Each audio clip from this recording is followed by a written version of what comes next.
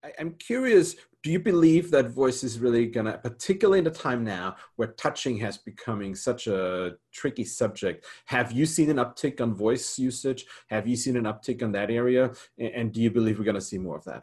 Massively. We've seen a massive uptake in voice. I mean, I have the same problem like you in the home. My youngest son is called Alex. So imagine when we just call Alex, and then Alexa thinks we're talking. So I'm just...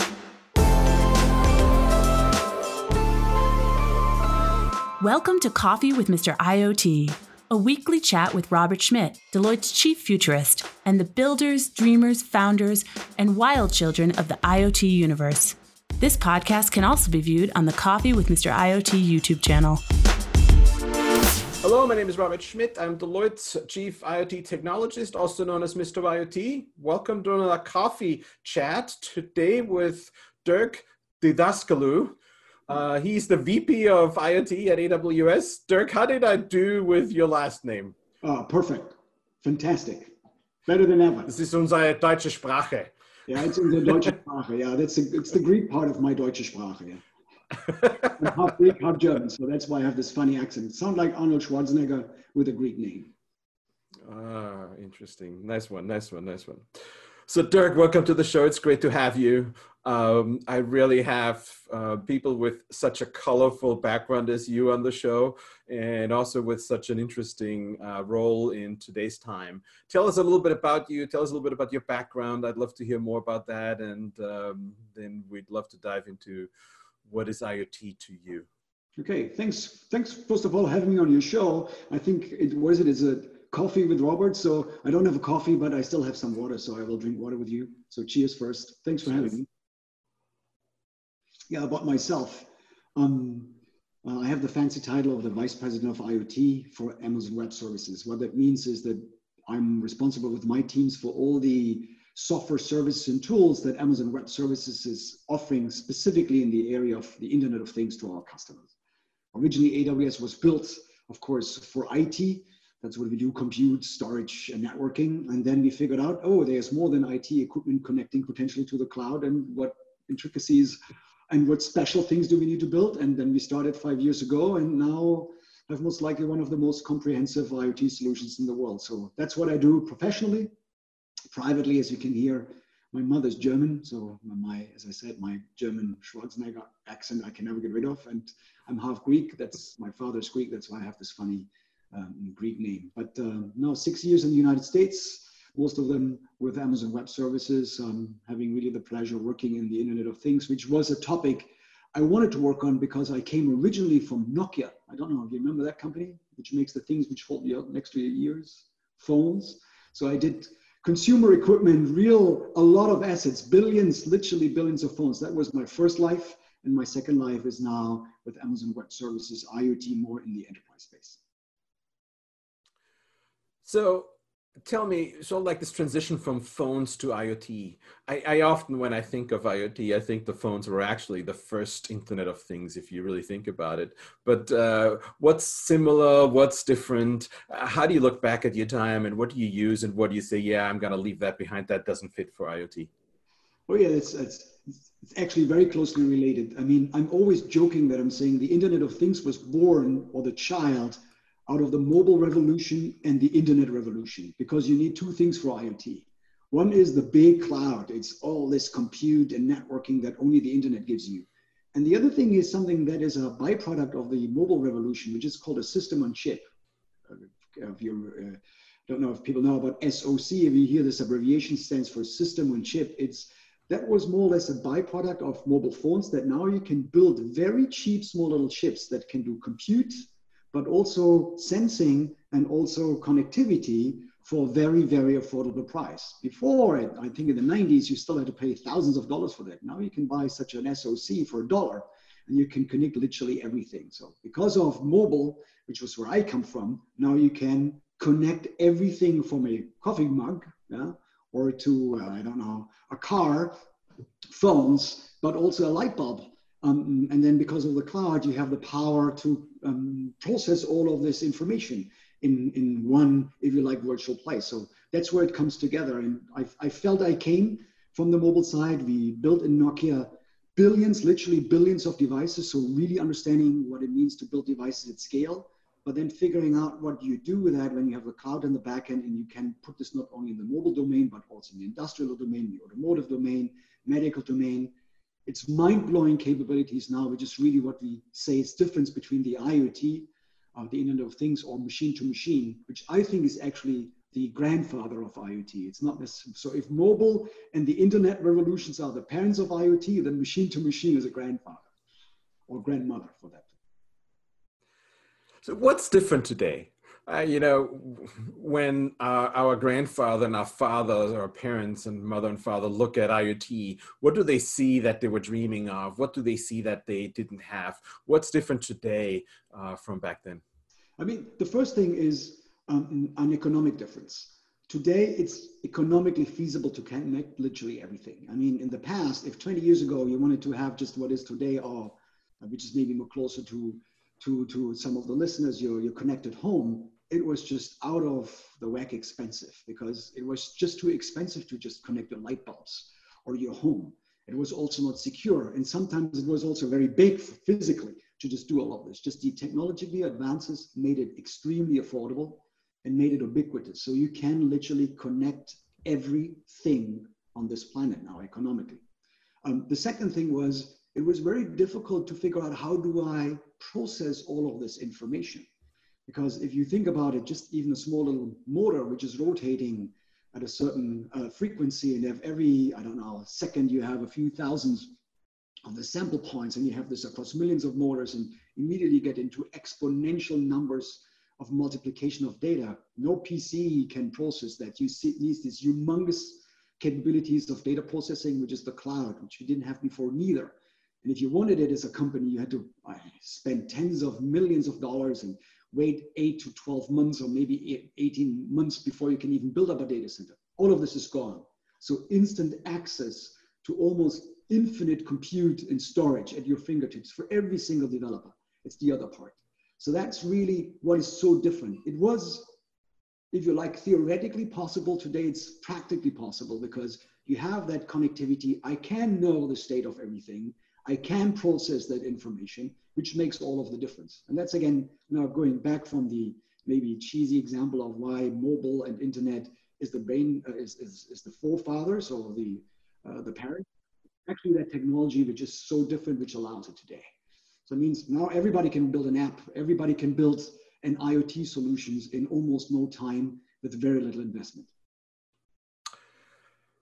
You talked about connecting everything is possible today, and you talked about your platform connecting. I know you have a lot of interesting use cases. Give us one of the use cases that surprised you the most. Maybe a use case that surprised you the most that you didn't think before would provide value. And I'd love to sort of like separate that between the consumer side, because some of us really know that well, and then the industrial side, because this is actually where there's a lot of movement we see happening on that. Yep. So there's not one. I had multiple of those moments. Maybe the very first moments that ever came was fish farming. So one of the first one where we're saying, what? That was when we had activist investors coming at one point in time and saying, hey, we want to do something good, from hedge funds managers. And they said, one of the biggest problems in the world is actually, how do we feed the ever-growing population? What I hadn't thought about at all at that point in time was that even today, almost a billion of the people on this planet don't have enough protein every day for their daily nutrition. And they were just making the projections saying is in 2030 and 2040, there will be up to 9 billion people. So 2 more billion people living on that planet. And that gap will just grow. And they just make the calculation saying is it's almost impossible to feed those people just with growing more cows or pigs, because that's detrimental to the environment, because of all of the methane that is produced and all of the resources usage. And what they figured out is there's, of course, a lot what you can do in algae and very specific plants, or if you have some closed system with fish farming. And so the future, or one of the potential futures of how do you have this 2030 protein challenge, which is, I believe, even in the World Health Organization, where they look at this, what are you going to do there? Because it's a really big challenge for all of us, was how do you farm millions and millions of fish? And what they figured out is if you have these really big hangars with fish, where you have, think about the size of airplane hangars, where you just have millions of fish and something goes wrong and just the fish gets sick, it's catastrophic.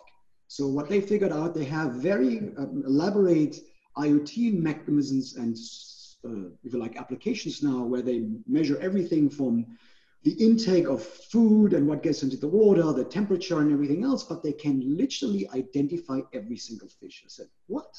They're saying is, look at this. They showed me a picture of a fish.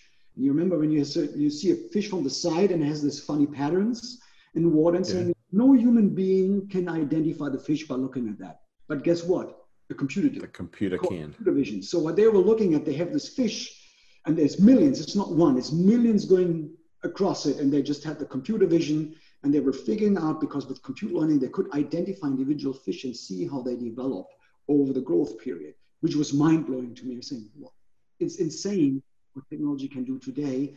And the application was, can I use this for the greater good so that I can really have potentially solutions going forward that we can actually feed everybody on the planet. So that was one of the things which was first mind-blowing me, saying, what does our technology do?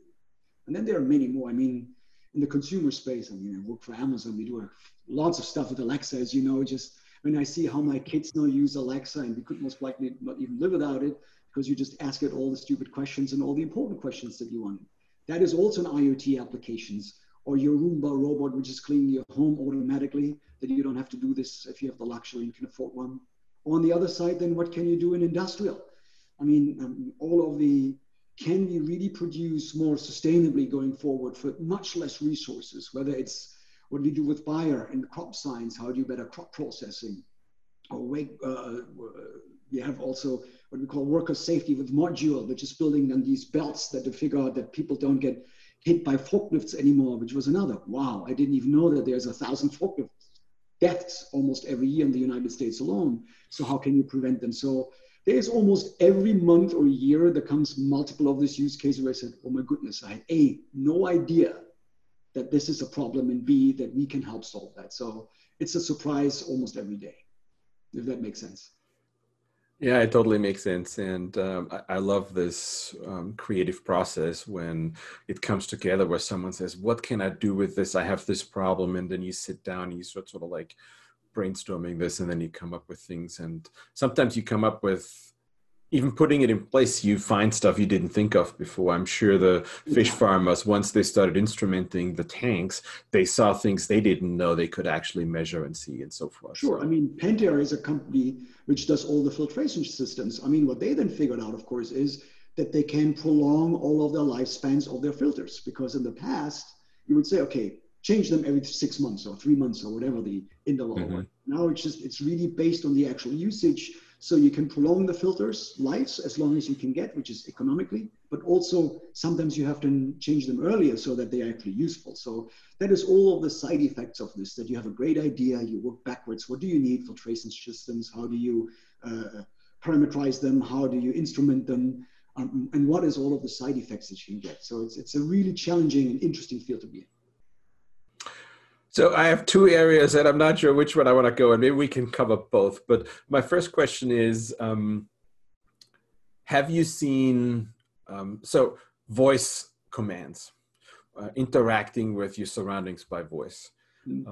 I do a lot more. My whole house runs on voice, and I can control everything. And then I get in trouble when a guest stays over and says the wrong thing and the whole house goes dark or something like this.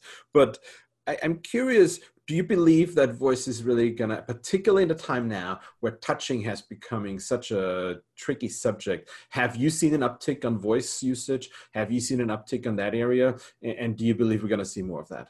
Oh, massively. Massively. We've seen a massive uptake in voice. I mean, I have the same problem like you in the home. My youngest son is called Alex. So imagine when we just call Alex, and then Alexa thinks we're talking. So I know what that happens for. So yeah, but I think what we just see is that we human beings, we have multiple senses, and there are multiple environments where voice, listening and hearing is much more convenient. Others where touching is, and others where seeing.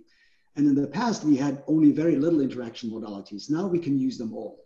Particularly voice in the consumer space is taking off like crazy. I mean, name almost every device that works with Alexa is most likely using our backend systems, whether it's your Vizio. What about industrial? Why aren't we using Alexa more in the industrial space? Oh, it's starting, because think about it. If you have gloves, which in your fingers and gloves, and you can't touch, or you have to have a distance because it's more, how shall I say, hazardous to be there. So there are so many situations where voice makes sense, and then there are others where it makes no sense at all. If it's super noisy, I mean, you don't want to have any voice control because there is too much noise in it. So it really depends on the modalities. If there is something where voice can be easily understood, and it's easier to do it because you don't want to take your gloves off, or you don't want to do anything which can harm you because you're too close, because you have to touch something, voice is a great, great mechanism. So we see more and more of these requests. I mean, we also see it from Alexa. Alexa is not only in the home, it's also Alexa businesses. And the technologies that we have provided for understanding voice, or making voice, so text to voice, speech services then as well, they are all available in AWS, and they typically integrate pretty well with what we do in IoT. We went so far that if somebody wanted to build an Alexa-enabled device now, that we can offload all of this voice processing, which was still done originally in some of the codecs on the device. We put this all in the cloud so that you can build darn affordable, to avoid the word cheap, devices, because you only need at least 2 microphones because of the far field and near field, but everything else, the codecs, what you need to processing is in the cloud, so you can have very cheap, again, coming back to these SoC, these microprocessors, which can now be in the penny amounts in order to make something voice enabled. Within the past, just 2 or 3 years ago, it was still $10 to $15. Now it's really down to single dollars and pennies because of this, offloading the device, putting that part, even audio codecs, in the cloud. This is a great intro for my second part of the question, which I wasn't sure if I'm going to ask. And it's sort of this, this movement from on-prem, cloud, fog, edge. And I have this fantasy that, I mean, think about it. My switches, everything in my house, at a factory, in all these boxes, there's always a processor. There's always, I mean, we're getting to the point where all of them have processing, networking, storage, and only half of it is used. And, you know, we can do so much more on the edge. So my question for you is, how does a native cloud company like you sort of think about edge? I know you have Greengrass. I was really more interested in sort of like a bit of a strategic discussion. How does that fit for you? Do you see stuff moving to the edge? What do you even do on your own, in your own physical environments around edge versus cloud? Okay, so in the IoT world, the edge is as important as the cloud, as I said. I mean, the T in IoT stands for things, and things are physical assets. So no things, no physical asset, no edge, no IoT, just to make that clear. So that's what I always want to say, because I come from AWS doesn't mean that we only think about the I, only about the internet, and forget about the things. Then we would not do IoT. That was one of the reasons we need to embrace saying is, if you want to do IoT, you need to embrace that a lot of what you do actually doesn't happen on the cloud. It happens where the data is generated with the sensors. It happens on intermediate gateways. It happens, I don't know, and in very many different scenarios depending on the workload. So our approach, because that was, I think, your meta question is, so how do we think about this from AWS? I'm not going into every individual service, was we ideally need to cover all of the different aspects, from the smallest microcontroller, which can be in a light bulb, to big specific edge devices, which you would call gateways, to maybe local data centers, which you still have, and then to all of the different instances in the cloud. So our approach when it comes to the edge as AWS overall is not one size fits all. It's the right mechanism, the right tool, the right service, and the right software for the right job. And that goes from owning a real-time operating system, FreeRTOS, that is now under stewardship from Amazon, which you make available for everybody for free. It's open source. And it's the world's leading real-time operating system, which can run on a small little light bulb or sensor, to everything that you can download on more standard compute like Greengrass, which is, think about it, certain capabilities do you have on the cloud bringing to the edge, to more powerful devices, which snowball edges, think about really ruggedized devices that we built, to data centers in racks that we ship to our customers, which are called outposts, to do equivalents like this in the network edge for what we call wavelength. That is, think about it, AWS coming to the edge of the telecom network, because what if I want to have millisecond latency applications like gaming or automotive driving, or you want to be with the cloud as close as you can because of data governance. See, all of this different type of edge or clouds we somehow have to provide, because depending on the workload, you need a different combination. So it's not that AWS only thinks about the cloud. That's where we started, because we still believe that in the fullness of time, most of the IT workloads will end up in the cloud. Because if you don't need immediate latency, then it's just the most economic and the most secure. But whenever you have latency requirements or economic implications by, I cannot just send all of the devices that my turbine is generating because it's terabytes per hour, so I need to be pre-processing. We need to make sure that they are handled where the data is generated and also processed over there. That's why our services are spanning everything from, as I said, operating systems at the edge to all the biggest mega regions that we have and everything in between. So that's the only way to address them. So for us, the edge is not one thing. For us, the edge is everything that you need for your use case, and we try to deliver all of the different functionalities. The maybe one unifying point behind is that we try to come up with one programming model. So if you're a software developer, which is typically our main customers who want to build those applications, that you don't have to think differently if I build an application whether it runs at the edge, in the cloud, or hybrid. And that's why we put down the same primitives, whether this is messaging and pops up, whether this is APIs and control, whether this is containers, or whether this is Lambda functions, which is now serverless compute. You can use those primitives in order to build your applications. You can deploy them in the cloud, completely in the edge, or hybrid, so that you don't have to worry about this complications, if you like, and intricacies of the different underlying infrastructure. But we try to be the plumbers who help you handle and deploy and take the best usage of this infrastructure, if this makes any sense. That makes great sense, and I love your passion about the T and how you need to cover the T and not just the I. It's a great analogy, so thanks for that. I appreciate that. I have to say, I have this fantasy, and maybe you tell me if this is going to come true or when you think it's going to come true, that I am actually going to, like electricity, you know, you make cloud and send cloud to me, and now I have solar and I can send solar back to my electricity company.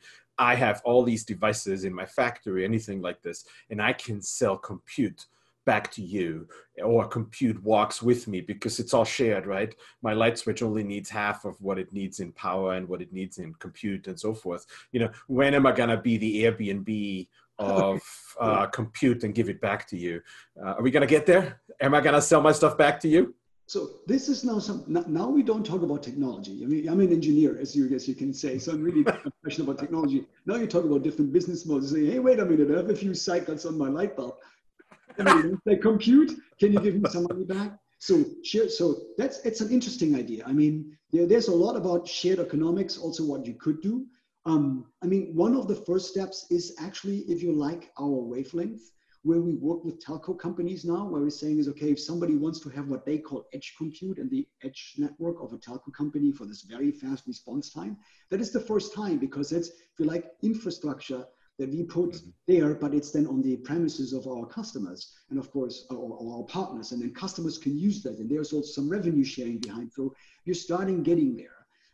Of course, the moment when we manage it, then we can get it together. Whether we ever come to the Airbnb of all compute, it's an interesting idea. So I think the biggest hurdles here are not technology. The biggest hurdles here are really all of the economics ramification, who's willing to do what from a contractual basis. So I think that's more about economists than technologists, because technically that would be available and possible.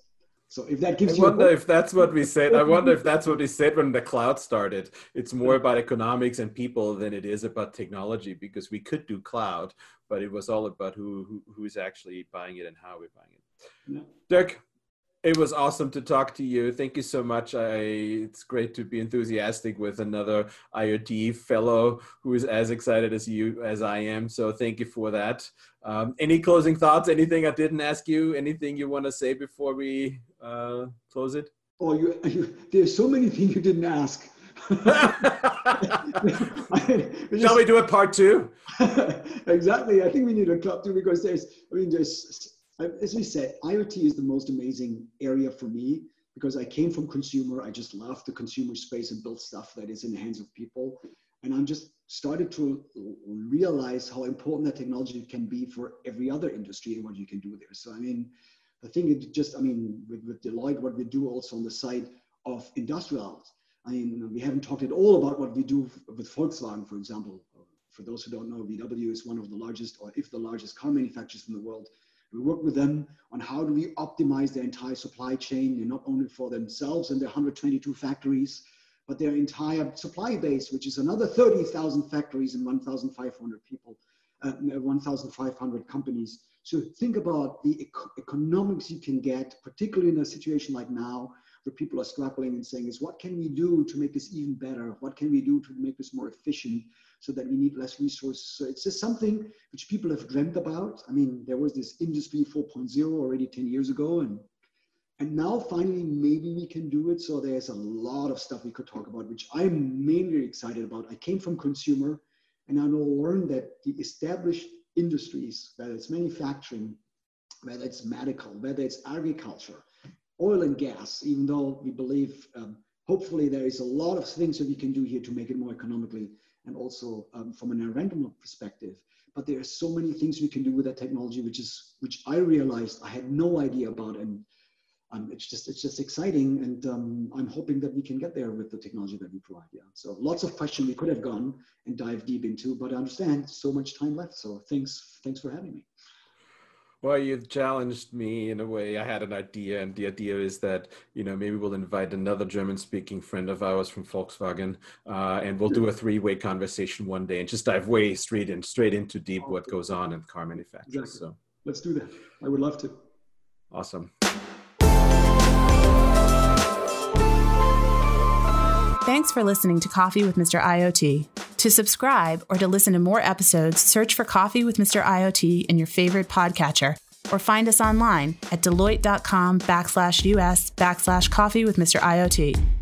To watch the video version of our show, go to YouTube and search Coffee with Mr. IoT.